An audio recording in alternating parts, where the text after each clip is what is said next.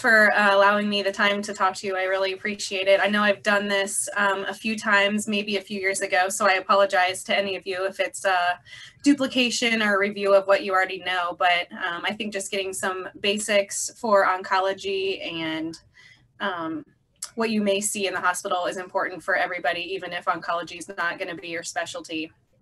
So feel free to interrupt me at any point during this. Obviously, this presentation is for you. It's not for me. So I'm happy to answer any questions at any point. Also, my contacts info is on here. So if you guys have questions during rotations or anything like that, and you want to contact me with any questions, I'm always happy to assist in any way that I can. So today I thought we would start with tumor lysis syndrome and then move into some oncologic emergencies. We'll discuss hypercalcemia of malignancy, as well as spinal cord compression and SVC syndrome. Then we'll spend a few minutes talking about chemo-induced nausea and vomiting, kind of looking at refractory nausea and vomiting and what can be done in the hospital setting. And then because immunotherapy has been such a hot topic over the last few years, I just wanted to do a quick immunotherapy review in cancer and then make a few points about what should be done for our patients in the hospital that are admitted and patients that are on immunotherapy. So starting out with tumor lysis syndrome, what actually is it? In cancer patients, we have rapid destruction of malignant cells once we start chemotherapy, and that releases all the intracellular contents into the circulation system, especially all of your electrolytes. So this is most commonly seen after the administration of chemotherapy, typically within the first 2 days afterwards. In some patients, we can see spontaneous tumor lysis. That's pretty rare, except for in the cases of CLL patients that have exceptionally high white blood cell counts. Some of the most common complications that we see are hyperkalemia, hyperuricemia, and then hyperphosphatemia, which can result in hypocalcemia. And all of that can lead to renal failure in patients. So what are the risk factors that we need to watch for in patients that are starting on chemotherapy? First, we want to be aware of any patient that has a really high tumor burden. So those patients that have high white counts or high peripheral blasts in their circulation system. We also are worried about patients that have a tumor that has a high tumor proliferative rate, or those cancers that are exceptionally chemosensitive. So thinking about like our small cell cancer patients. Your increased risk with the amount of extent of disease that you have. And then if you already have pre-existing renal dysfunction or volume depletion, your risk is also greater. So some of the cancers we definitely want to watch for: any high-grade lymphomas. So especially if you have a patient that's admitted with Burkitt's or lymphoblastic lymphoma, if they're starting on treatment, you would want to prophylactically treat them for tumor lysis syndrome. We do see it in ALL and AML, but those are typically only if patients have a high white blood cell count. And then moderate risk for TLS are those patients with non-Hodgkin's lymphoma. And it's really those patients that have bulky disease. Like I mentioned earlier, patients with CLL and really high white counts or in CML blast crisis can also be at risk. Lower risk are going to be all your solid tumors. I have seen it in small cell lung cancer pretty rarely.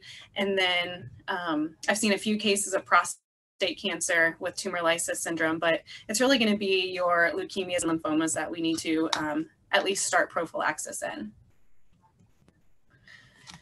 There's a little bit of a difference between clinical tumor lysis and actual laboratory tumor lysis. So laboratory is going to be much more common, and it's within 3 days before and 7 days after the initiation of chemo. And that's just going to be any laboratory changes that you see that are pretty expected. We don't really worry until a patient is into clinical tumor lysis syndrome, and that's laboratory tumor lysis plus a change in creatinine usually. It would also be if your patient is in some sort of cardiac arrhythmias due to the electrolyte changes, or if a patient has seizure. Unfortunately, acute renal failure is pretty common in patients that have tumor lysis, and that happens due to the hyperuricemia that we see due to the uric acid crystal formulation in the renal tubules. So when you have all of these cells releasing their nucleic acid, you're going to have a buildup of uric acid in the renal tubules. We can also see hyperphosphatemia, and in that case, we're going to see this calcium phosphate crystals deposit in the renal tubules as well, and that can lead to renal failure. That's kind of combined with our drug-associated nephrotoxicity that we're seeing with the chemotherapy. So it's kind of a double whammy. You start patients on a nephrotoxic chemotherapy drug, and then you get tumor lysis on top of that. So you're kind of hitting their kidneys in two different ways, leading to that acute renal failure. So how are we going to manage TLS? First, we need to identify any at-risk patients. Then we're going to start prevention. And in patients that aren't treated adequately, we will need to do some aggressive acute therapy. So for TLS prevention, we want to discontinue any contributing medications. So if patients are on high-dose supplements like potassium supplements, we would want to start that prior to initiation of chemotherapy. We also want to correct any pre-existing electrolyte imbalances. And then the mainstay of treatment is going to be hydration. So we will usually start patients at least, 200 to 250 mils an hour prior to initiation of chemotherapy. And usually we'll need some sort of diuretic as well to kind of help diurese those patients. Typically Lasix, 20 to 40 milligrams a day will be adequate for those patients. Also important in prevention to start allopurinol. We usually do a 600 milligram loading dose, and that can be oral. And then that's followed by 300 milligrams daily, at least 1 to 2 days prior to starting chemo. You'll want to continue for 3 to 7 days following the completion of chemotherapy until all of that's really gotten through their system. I'll tell you, on the outpatient basis, we typically keep patients on allopurinol for 14 to 30 days, actually, after treatment, just to prevent any continuing TLS that can occur. As far as your electrolyte abnormalities go, you're going to treat them just as you would any other patient. So for patients that have hyperkalemia, Caxylate is a good option, and then calcium if you're having any EKG abnormalities. If that's not working, you can use your insulin and sodium bicarb, and we already have patients on aggressive diuresis at this point usually. For hyperphosphatemia, you can use your phosphate binders. And then hypocalcemia, as long as patients are asymptomatic, we typically won't treat them. As far as treatment and prevention of hyperuricemia, we've already started our patients on allopurinol, so that's going to help prevent the formulation of uric acid that can deposit in the kidneys. So you can see on the right-hand side, you have the purine catabolism, and what allopurinol does is it actually inhibits xanthine oxidase. So you're going to stop uric acid formation by blocking the transition of hypoxanthine and xanthine into uric acid. Unfortunately, a lot of times allopurinol is started too late in patients, and we already have the formulation of uric acid. So how we can get rid of the uric acid that's already been formed is to give patients rasburicase. And that's basically urate oxidase, and that can help break down the pre-existing uric acid that's already there. And it turns into a soluble form of allantoin. Something that's really important that I get questioned a lot in the hospital is blood samples after patients get rasburicase. So it's very important that for retesting for uric acid levels after patients get rasburicase, that the uric acid levels have to be collected in pre-chilled tubes, and they have to be placed in ice baths immediately following. They need to be assayed within 4 hours after that. I know that it's not something that's typically done, so I'll usually have to call up the nurses and remind them of actually how to collect those. If you don't do that, the rasburicase is going to continue to work in the blood after it's collected, and you're going to get falsely low uric acid levels on your test.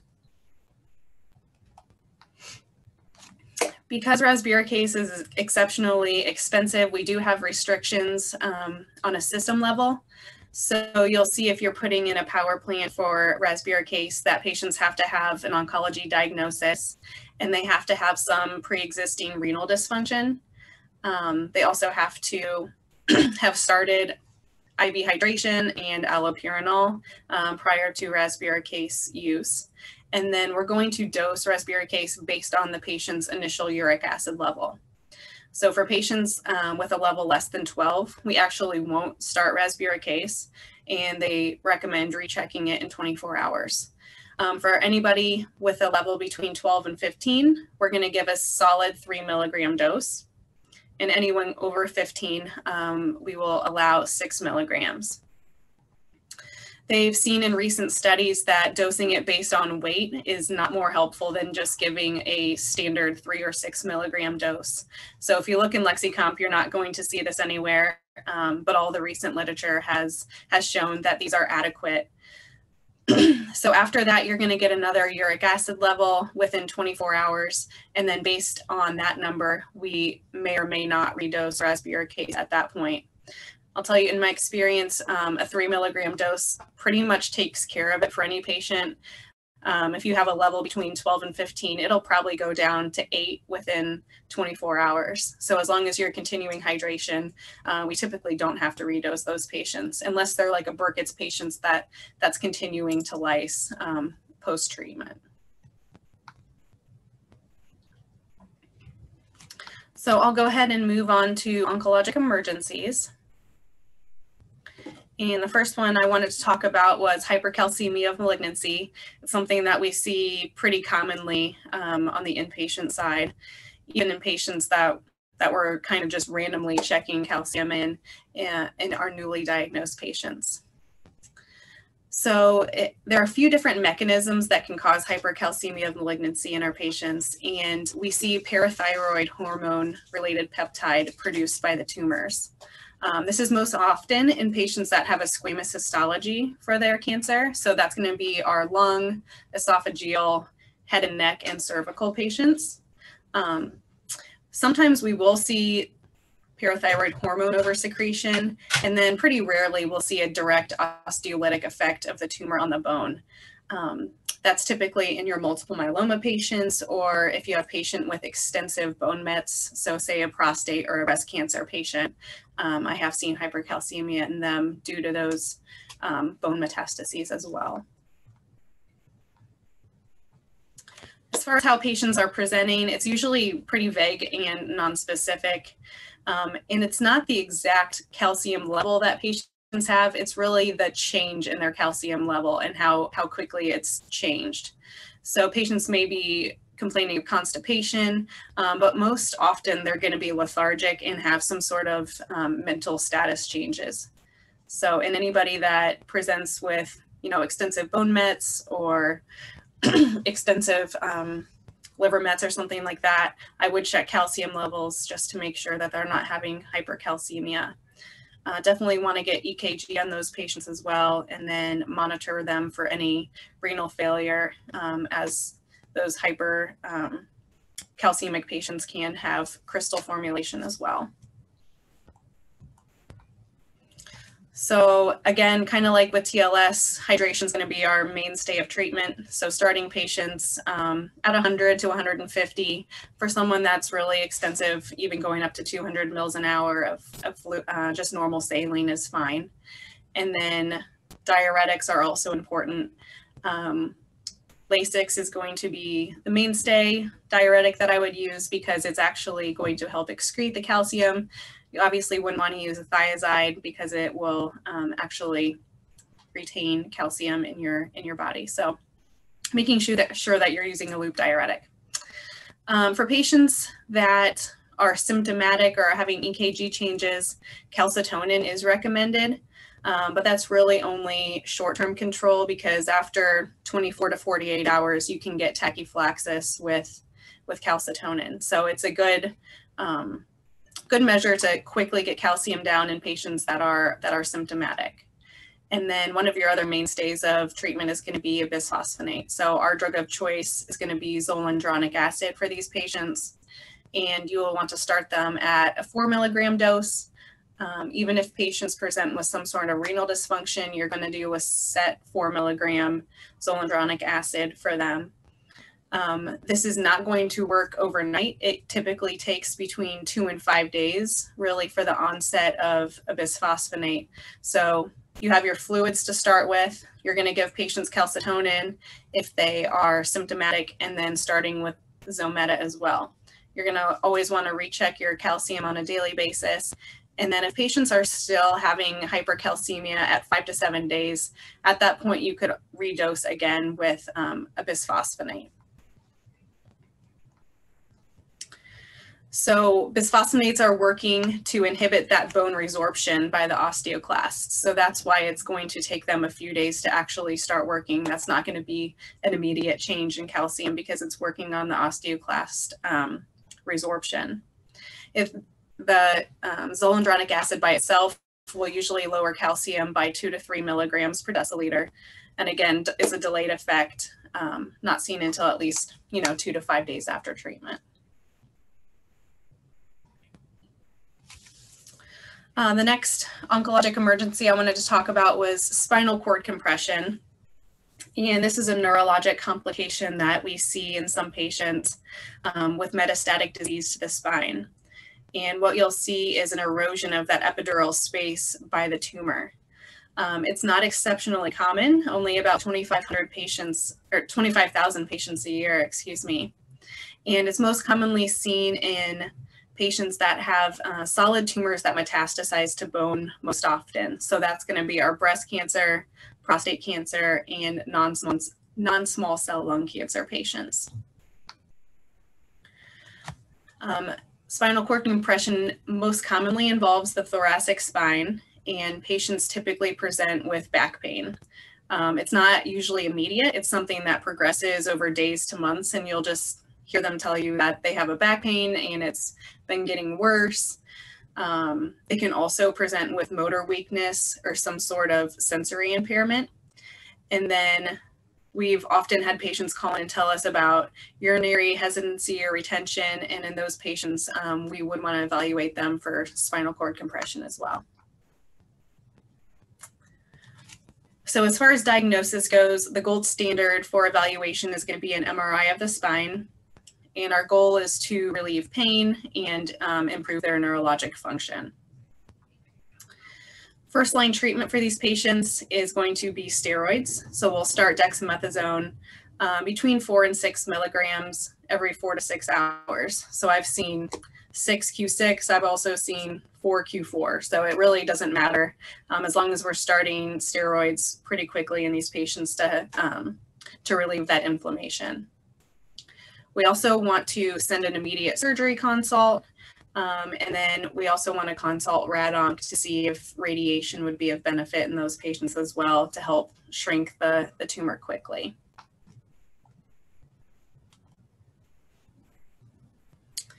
The next topic I want to talk about was superior vena cava syndrome, and this is about 15,000 patients per year. And this is really when we see solid tumors that are resulting in compression or obstruction of the vena cava. The tumors that we see most commonly cause this are non-small cell lung cancers. It also happens in small cell. And then those diffuse large B-cell lymphomas where patients have really big mediastinal lymph nodes that can be pressing on the superior vena cava. We also can see this in patients that have ports due to a thrombus in their indwelling catheters as well.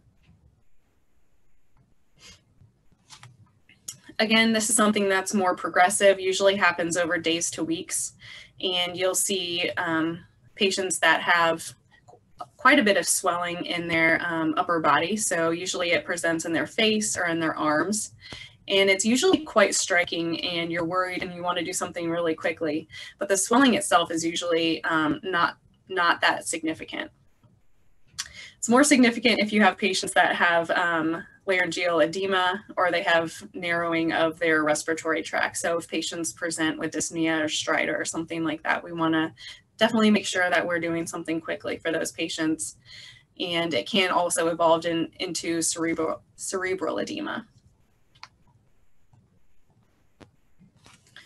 So how you're going to diagnose this, you want to get a CT of the chest with contrast, and our goal is to remove that compression. So you would want to place a consult to see if a stent placement would be possible.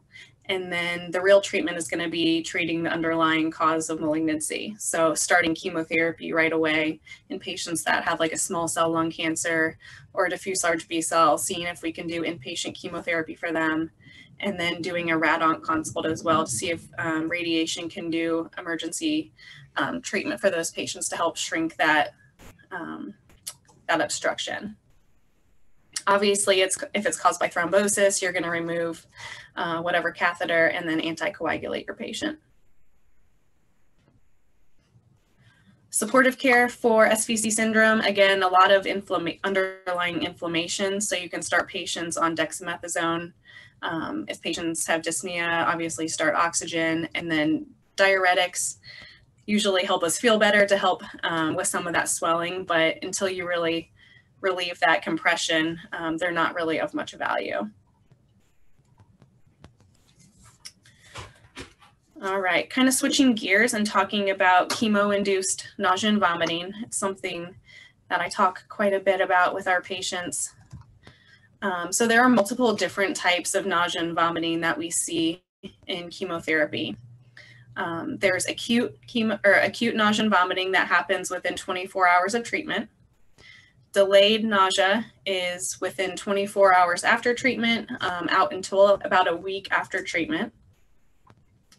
We see quite a bit of anticipatory nausea in patients that have had bad experiences in the past. So before their next chemo treatment, they'll come in nauseous before they even start. And then breakthrough nausea and vomiting is something that I think is the hardest to treat, and it's those patients that are going to require rescue meds at home. Kind of goes hand in hand with refractory, and that is patients who have failed prophylaxis in an earlier cycle of chemotherapy. So the NCCN guidelines classify chemotherapy based on how emetogenic the chemotherapy is. So we have minimal, low, moderate, and high. And they define minimal as a chemotherapy agent that is causing nausea or vomiting in less than 10% of patients. They then classify high as a chemotherapy agent that's going to cause acute MSS in greater than 90% of patients. So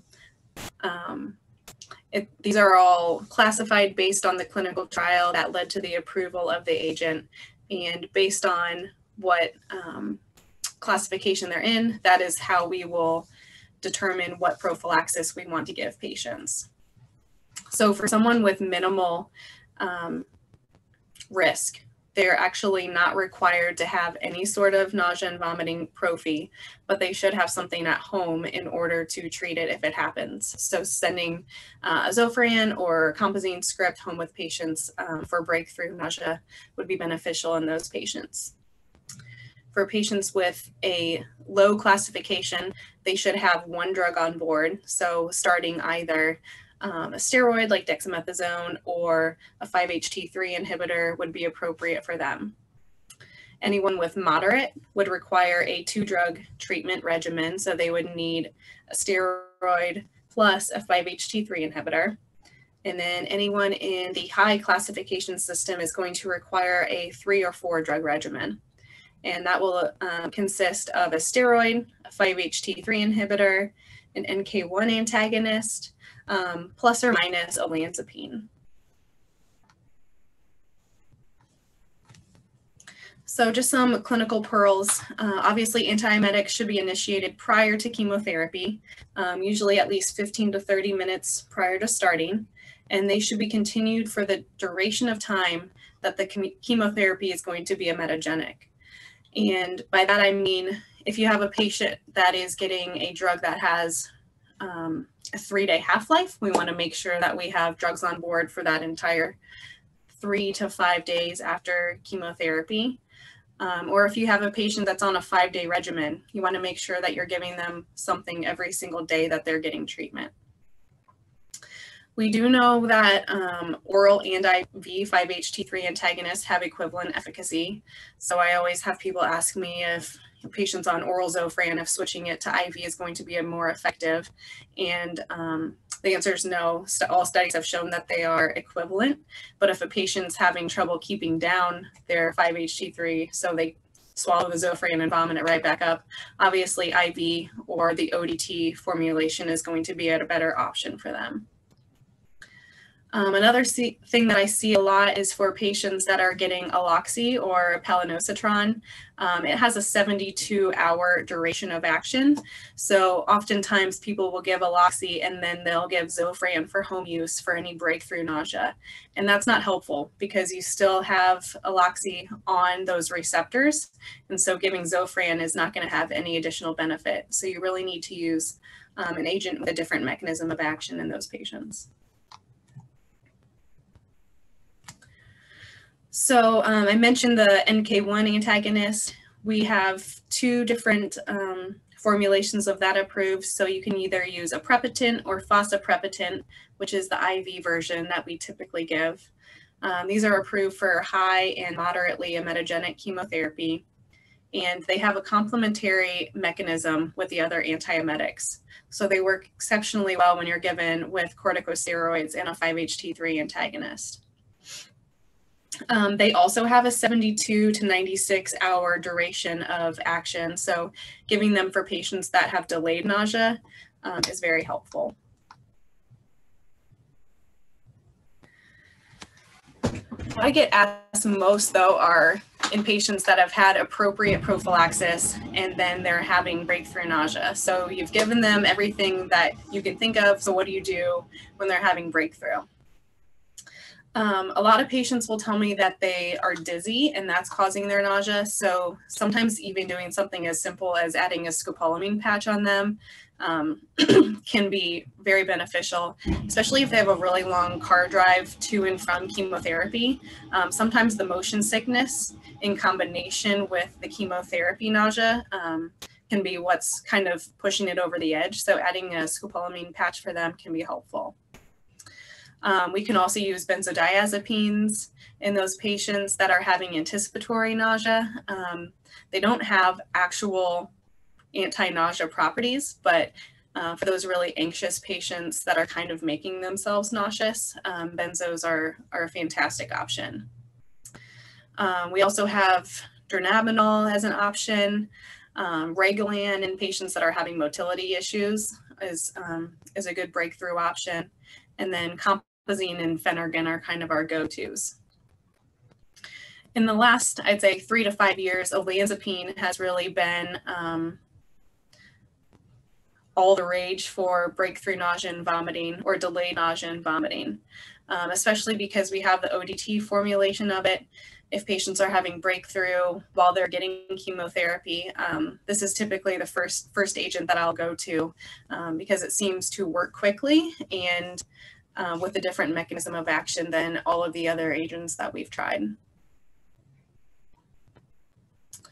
I think I already mentioned that for lorazepam.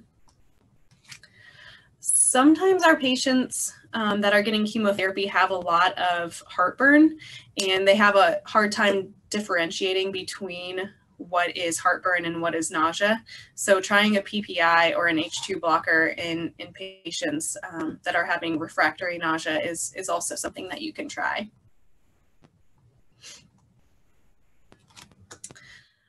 Just some other breakthrough therapy principles. I found that routine around the clock administration of antiemetics is sometimes more beneficial than PRN.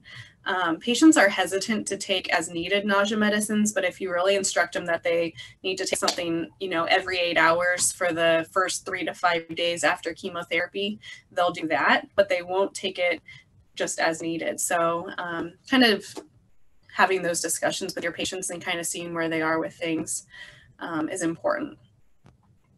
Always trying different drugs with different mechanisms of action is helpful in patients that have refractory or breakthrough nausea. And there's really no treatment that's been proven better than others. So usually I will go to what's the cheapest first and what's going to cause the least amount of side effects for patients. In those patients that do have breakthrough, you want to think about their next chemotherapy cycle and adding additional prophylaxis in their next cycle. So say you have a patient who had moderate emetogenic risk and you gave them Zofran and dexamethasone and they had breakthrough nausea. Next time I would probably either add olanzapine or amend to their regimen to help prevent that nausea for their next treatment, and seeing how that works. So finally, to end, I wanted to talk about immunotherapy, just because it's basically being added to chemotherapy in almost every one of our disease states right now. So I'm not going to give you guys an immunology review, but just remembering that immunotherapy is working on the adaptive immunity, and it's really that T cell response that we're working to affect with our immunotherapy treatments. So we know that in cancer, you have your tumors that are secreting this tumor antigen. You have the dendritic cell that then takes up that antigen, and in the lymph nodes, it's going to present that to the resting T cell. Once that T cell is activated, it should then go back to the tumor, recognize that antigen, and be able to then kill the tumor at the site. So that would be our normal cancer immunology cycle that's working. What we have found is that tumors are expressing PD-L1, which is basically turning off those T cells. They're like the brakes for the immune system. So this actual engagement doesn't happen and the tumor is able to survive. So we've found that by giving that PD-L1 inhibitor, it breaks that connection that's the brakes and allows the tumor to then continue, or the T cells to then continue to recognize that tumor and eradicate the tumor. So our T cells have activating signals and inhibitory signals. We know that working on the PD-L1 or PD-1 inhibitors are a good option. We also now have drugs for CTLA-4, and CTLA-4 activation actually happens more in the lymph nodes, whereas PD-1 and PD-L1 is more at the site of the tumor. So sometimes using a PD-1 and CTLA-4 inhibitor in conjunction. So for an example, using ipilimumab and nivolumab in combination really works to turn the tumor response back on in patients. We've seen response in almost all different tumor types. I'd say across the board, if you have to ask me what the response rate is to immunotherapy as a single agent, it's about 20% for pretty much all solid tumors. But we do see some tumors that are especially affected by immunotherapy, and those are going to be your melanomas, your MSI high colorectal cancers, and then your classic Hodgkin's lymphoma. We see very high response rates in those tumors specifically. And it's those tumors that have required multiple mutations that causes them to look so much different than self. So that once that T cell is activated, it can really recognize those malignancies more easily. Something else that's always important to remember is with immunotherapy, we see a pseudo progression in some patients. So you can see in this patient, after starting treatment at week 8, it actually looks much worse than it did at week 1 when started. And then once you get to week 12, you start to see that response. And that's due to the inflammatory nature of starting immunotherapy. So you're going to see that T cell inflammation a few weeks in, and that's actually a good thing to show that it's working. And then you can see with continued use how that actually kind of melts away.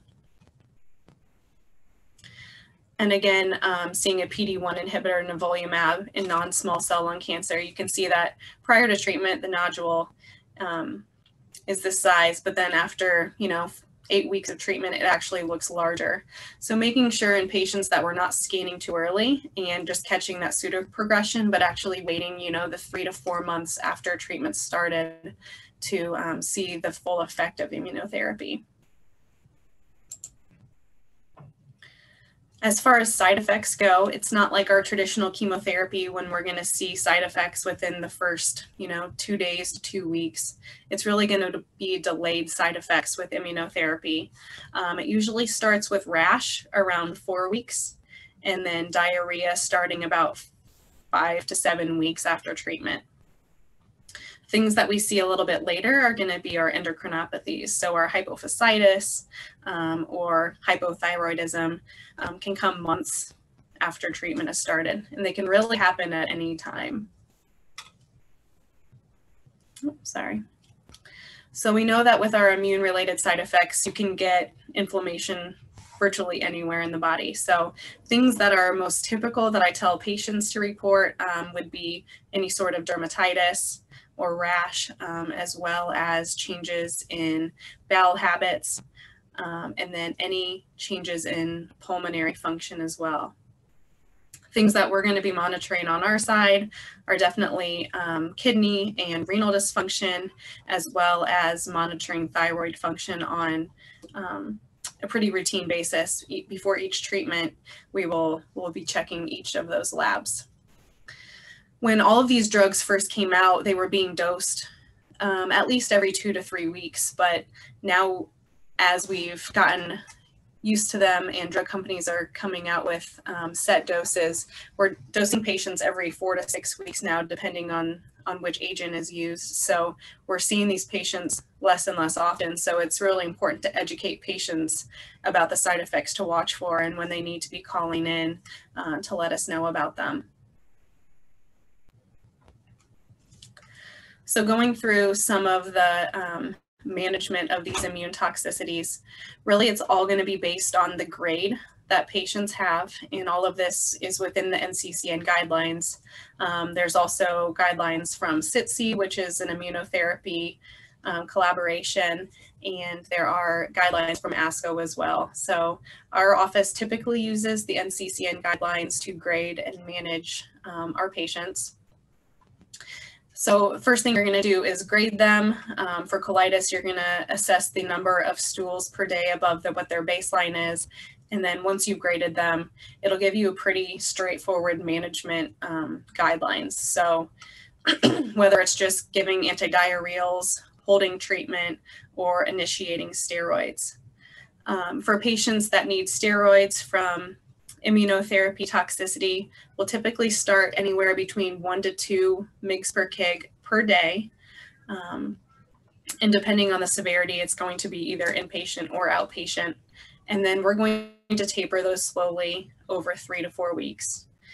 We see that if we taper them faster than that, we often get a rebound toxicity.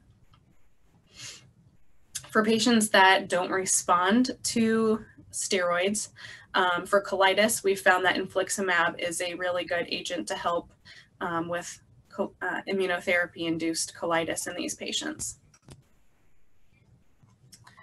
For hepatitis, again, we're going to do the same thing. Obviously, we're going to grade it first, and then based on the grade, we will decide if holding treatment is enough, and then rechecking in a few weeks. And then if corticosteroids are needed, we will start those. In patients that are steroid refractory, we've found that Cellcept is a good agent to use as a second line option to help rebound those LFTs in our patients. For dermatitis, this is one of the most common toxicities that we'll see and patients will complain about.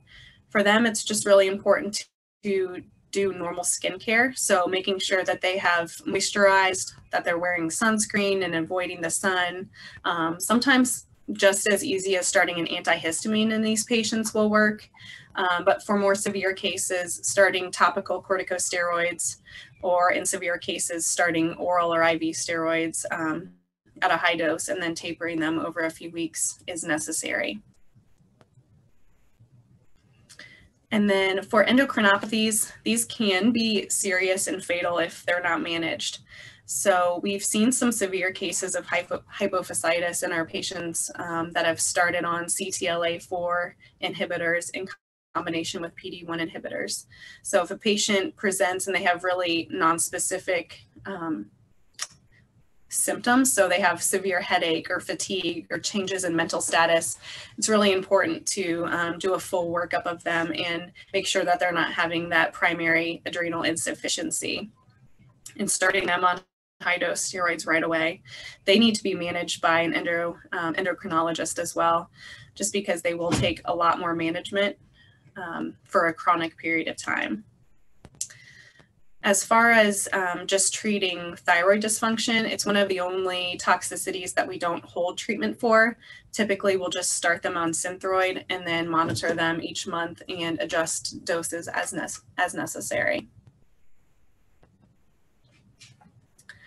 And then for pneumonitis, it's kind of more nonspecific and can be really hard to diagnose, especially since a lot of our patients have underlying COPD or they have lung cancer.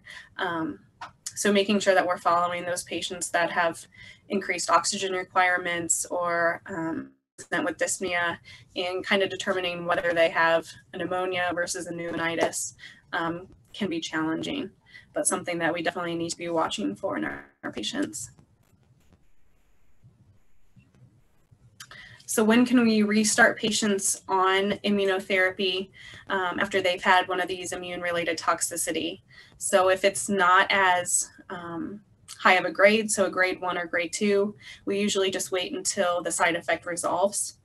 If they are more severe and required high-dose steroids, we do need to wait until their steroid dose has reduced to at least 10 milligrams per day or less of a prednisone equivalent. And then for endocrinopathies, again, even grade 4, we're not going to require the termination of immunotherapy. We're just going to treat the endocrinopathy on a chronic basis. So that is all I had planned for you guys today, but I'm happy to take any questions or comments or anything you guys are curious about.